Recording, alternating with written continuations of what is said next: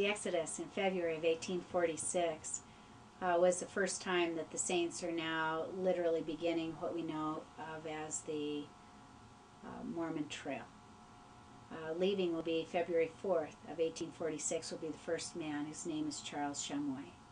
And as he left, he got on a skiff and worked his way across then to the Iowa side. He will then be followed by many. Eventually, by around the 15th of February, the Mississippi will freeze over, and Joseph F. Smith will describe it as a highway across the river was opened up, and the saints began to leave. As they left, they're leaving behind their homes, they're leaving their shops, they're leaving their lands, and each as they left have dedicated what they have left behind to not only the Lord, but to their memory or testimony of the prophet Joseph Smith. The largest structure left behind was the Nauvoo Temple, which had been a public works project.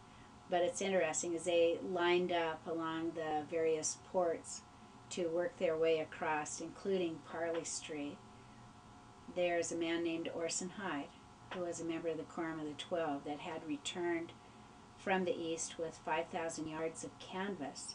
The plan had been that the canvas would be used to make a tabernacle in Nauvoo that would be a more movable tabernacle from grove to grove.